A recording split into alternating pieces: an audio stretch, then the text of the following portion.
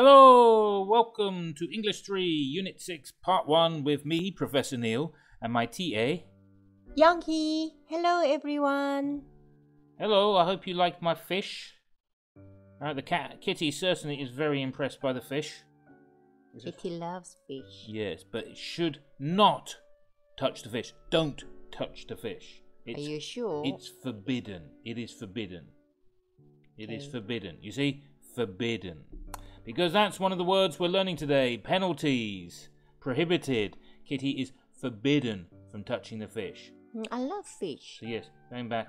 Forbidden. Don't touch the fish. Yeah, sorry about that. There are signs telling you not to do this.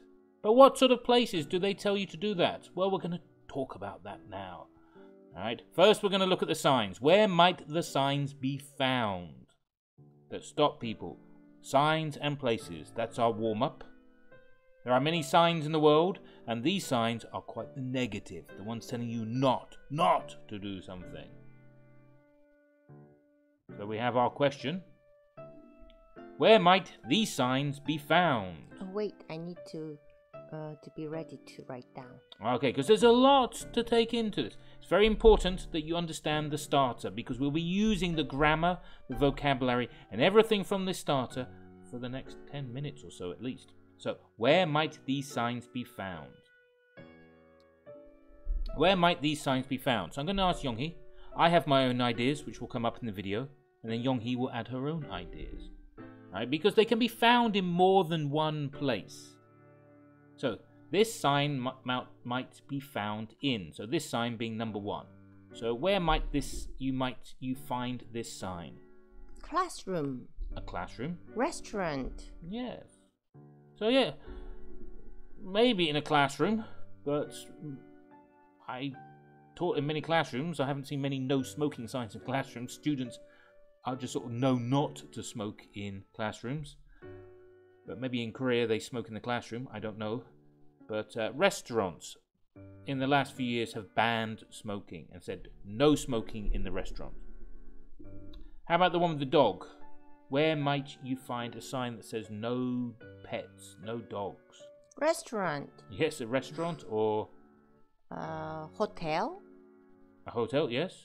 Or...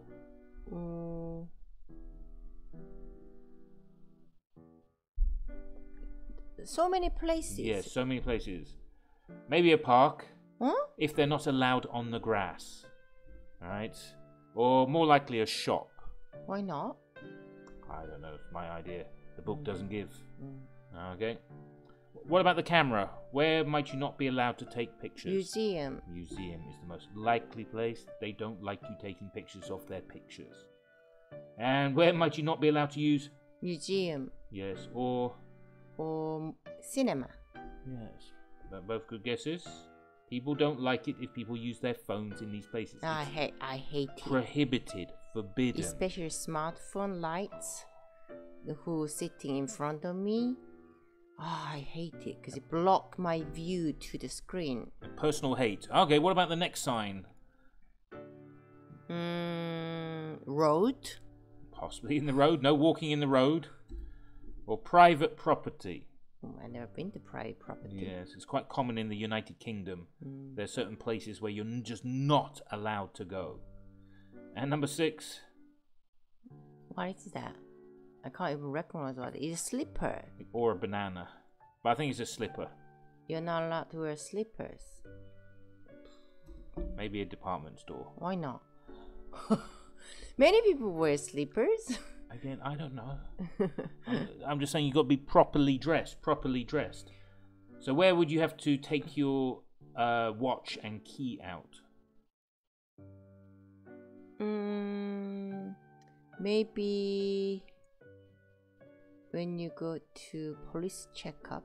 Police checkup, or when you're at the airport. Airport.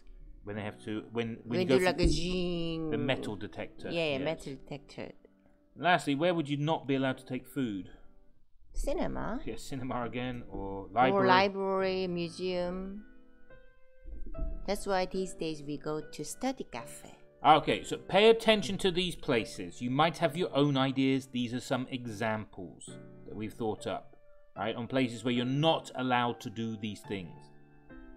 And these places are going to be used again in the grammar and writing sections. So those are the signs, that's the warm-up, that's the places. So starter signs, it also says up here, identify and underline the past participles and write the regular or irregular for the verb. So the first one I'll do for you. Smoking is strictly forbidden. This is irregular. Yes, irregular. So we have an I. That's an I. I means irregular. I means irregular. So, Yongi, in the next one, pets are not allowed on the premises. Allowed is regular because it has ed at the end of the verb. Yeah, so if you see ed, regular. R for regular. Taking pictures is prohibited. This is regular because it has ed at the end of the verb prohibit, which means ban. Not allowed, not allowed. Cell phones must be set to silent mode. Set, the verb is irregular because it changes set. Yes, there's no ed. Trespassers will be prosecuted.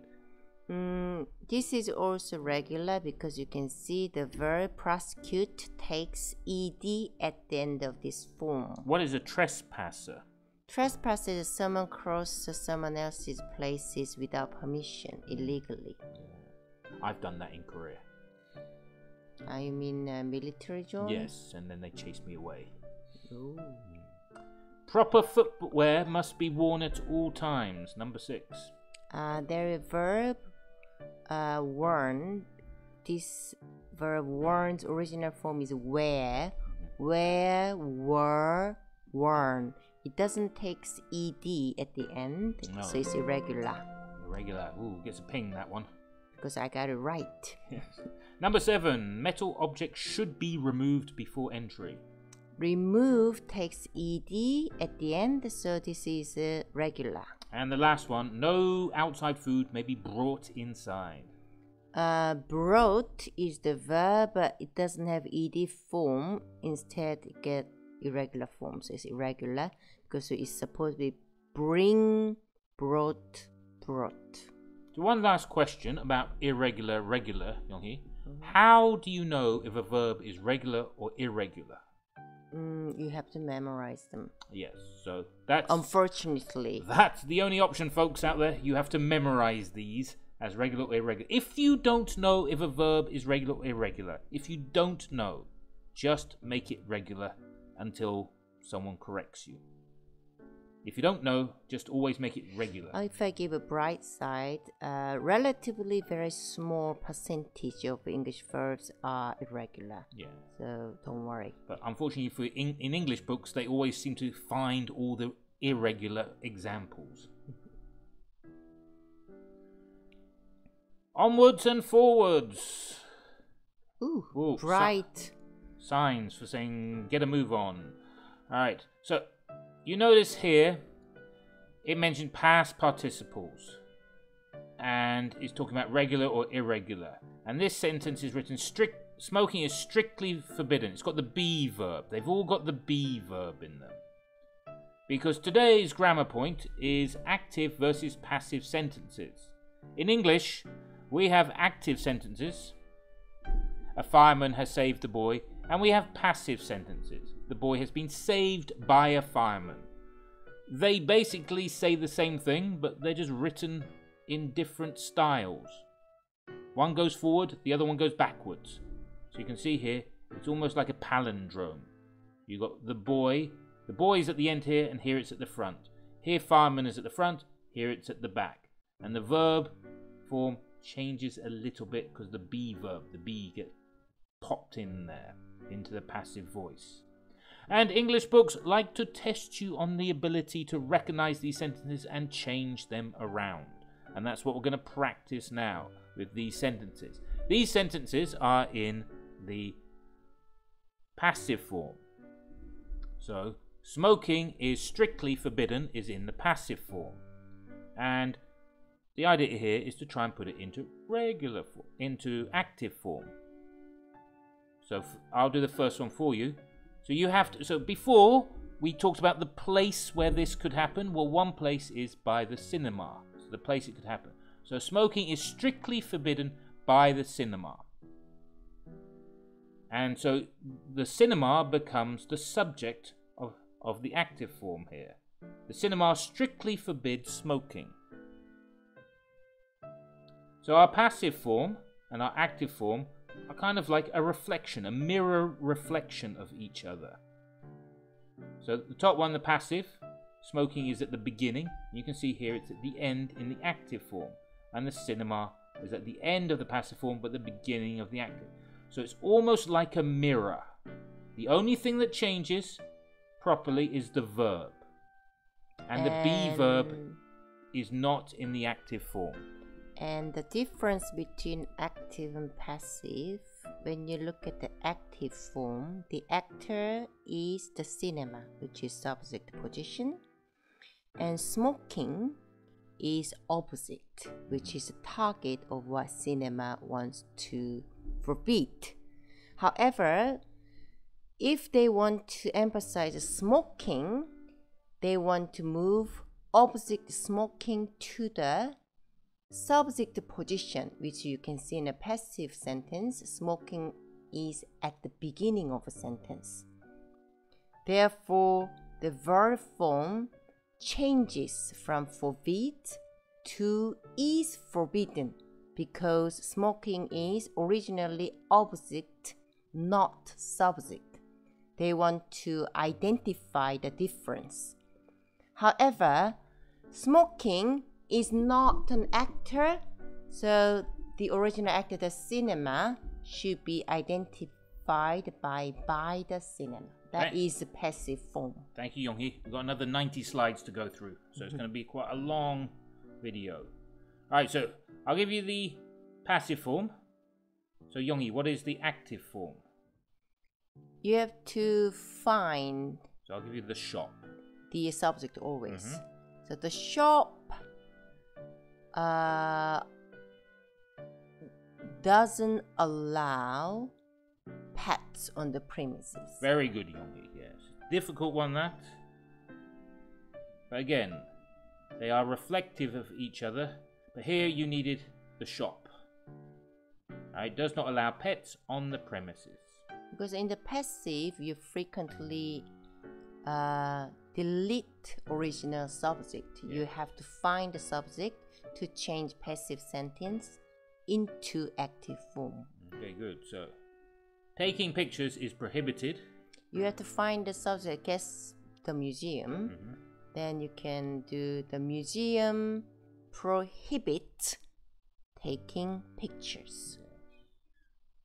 That's our passive versus our active voice sentence. Number 4.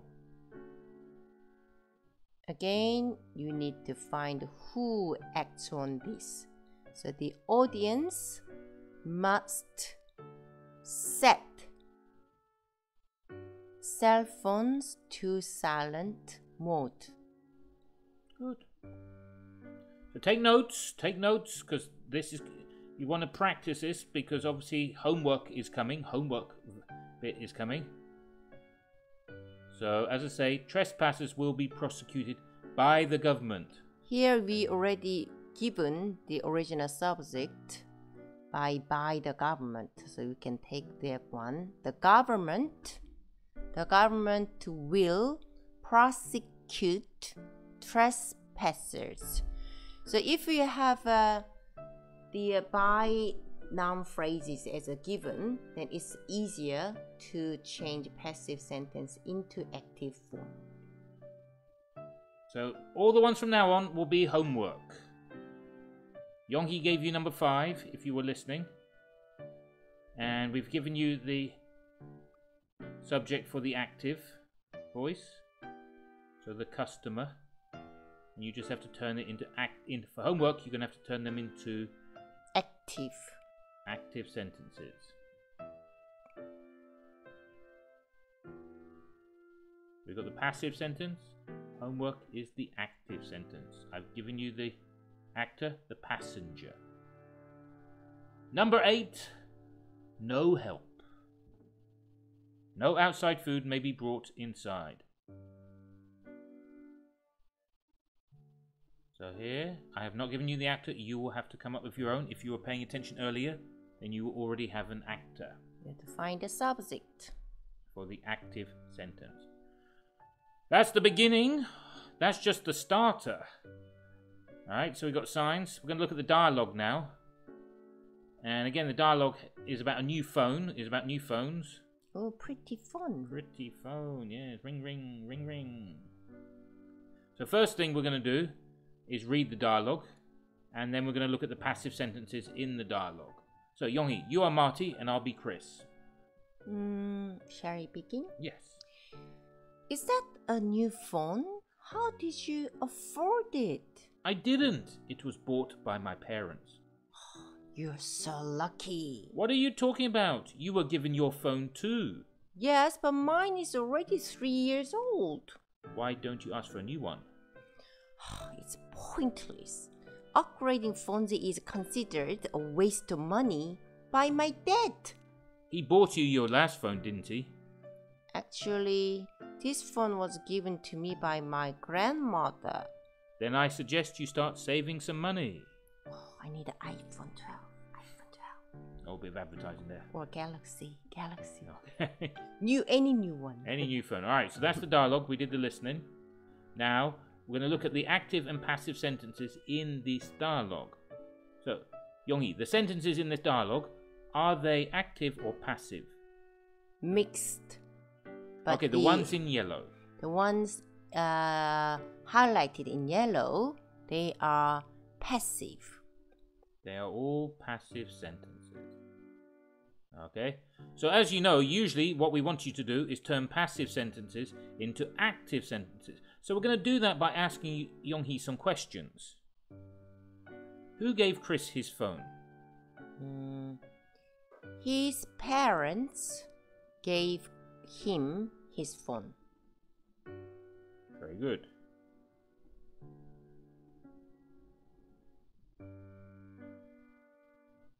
So next question, who gave Marty his phone? His grandmother gave him his phone. Yes, his grandmother gave him his phone. And then we have, who considers upgrading phones is a waste of money?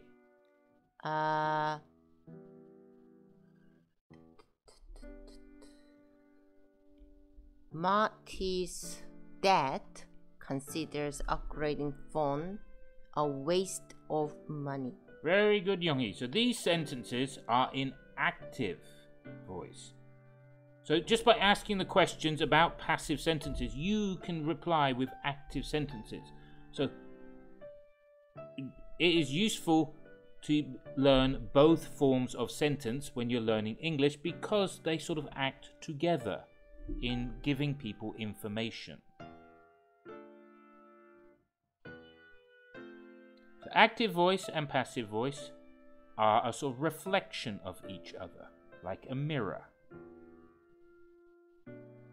So that was the new phone dialogue, and we'll come back to that after looking at the grammar, possibly. In the grammar, do we need to mention the grammar at the moment? I think earlier we I think we've already explained the grammar. So active voice, as we said, the point here we want to highlight is the V, the verb section. Okay, so active and passive, the verb section is the main difference between each part. Of course, we said subject and object will change places. So in the active voice, Yonghee, in the first sentence, a fireman has saved the boy. What is the V section of this sentence? So we call it predicate. Mm-hmm. So has saved. Has saved is a full verb phrase section. And because of a has auxiliary verb, it is a present perfect and tense. What about in the next sentence? Next sentence relatively easier because it has only one element, gave, and simple past tense. And the last one? This one has consider, which is a simple present tense. There's no s at the end of this verb because the police is a collective plural form. Very good, Yonghee. So yes, we've looked this. Each bit here in the book it describes as being the V, the verb or predicate within the sentence. So in the passive sentence, what is the? Here it talks about the be plus pp. What is pp, Yonghee? Past participle, which used to make perfect tense or passive form of English sentences. So something like saved and given and considered are the passive participle form of English verb.